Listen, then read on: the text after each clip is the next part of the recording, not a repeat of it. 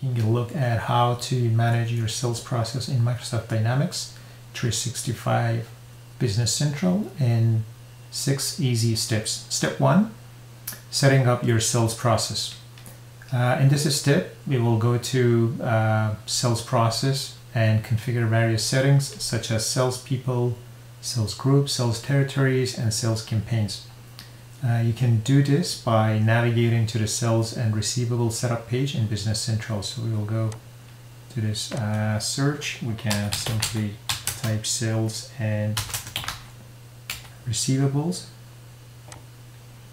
And as you can see, we can set up all these configurations. Even if there's customer group and pricing groups, you can set up all of those. So the next step, step 2, will be creating a sales code. To create a sales code, we go to the sales codes page and we will click the new button. So I will search here sales codes and I will be clicking a new button here. We will enter the details of the customer, the products or services that are being sold, and any applicable discounts or promotion. We can also add notes and attachments to the code. So this is already set up. To create the number, we can pick the customer.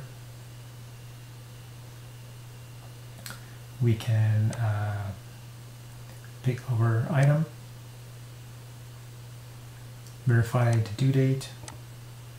So we'll make it another week and request a delivery date.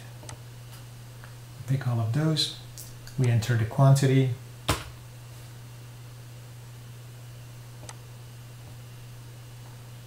You'll enter the quantity and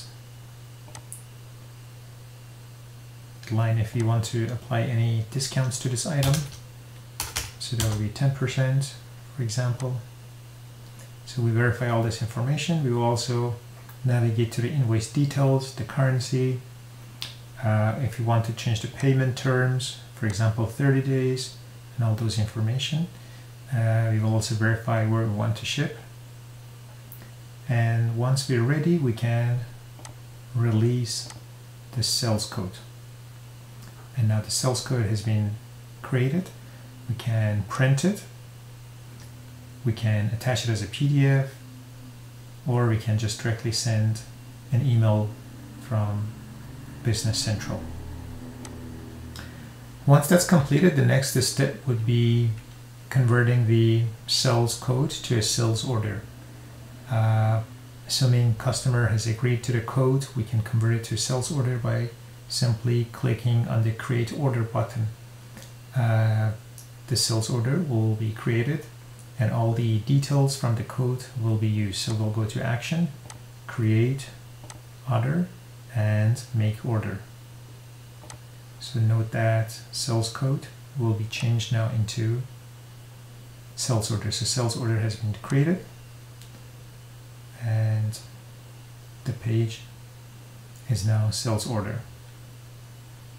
We have all the information here. We can verify, and the next logical step would be to make sure that we have the item in the inventory. If it needs to be manufactured, we can schedule and manufacture the item, or if it's a resale item, it's already sitting in the inventory. Once the item is available in our inventory, then we're ready to create the sales invoice.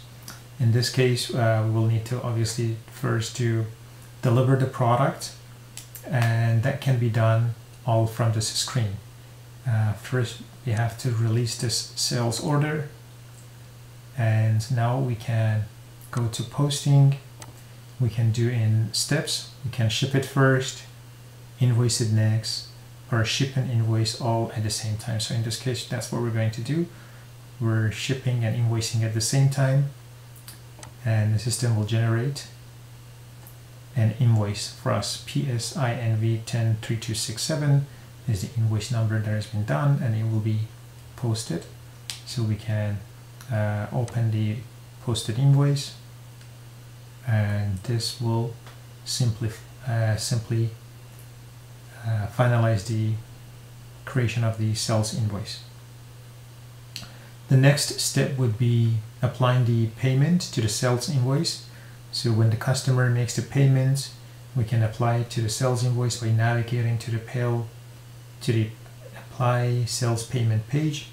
Here you can select the invoice and the payment and apply the payment to the invoice. Okay, to apply the payment to the sales invoice, we will go to cash management and then to payment journal. We'll choose cash receipts and payments. We will create a new one. So here account type will be customer and the customer number. And we can click process and apply entries. We'll have a list of all the invoices. We can sort it by date. So this is the one that we did, and we will apply it to this document number, which is G0408. Make sure that this line is filled, and we can say OK. And the amount is automatically filled, and all the accounts that will be posted. Now we can simply process and make sure that it's done. Now we can post it. It was successfully posted. So the payment has been applied, and next step will be monitoring sales performance. We can monitor our sales performance by reviewing various reports such as sales analysis by item, sales analysis by customer, and sales analysis by salesperson. You can access these reports by navigating to the sales and receivable analysis page in the Business Central. That's it. Now you know how to manage your sales process in Microsoft Dynamics 365 Business Central. With these steps, you can easily create sales codes, convert them to sales orders, create sales invoices, and monitor your sales performance. Obviously, you will be able to apply the payments when you receive them from your customer. If you have any questions, feel free to leave them in the comments below.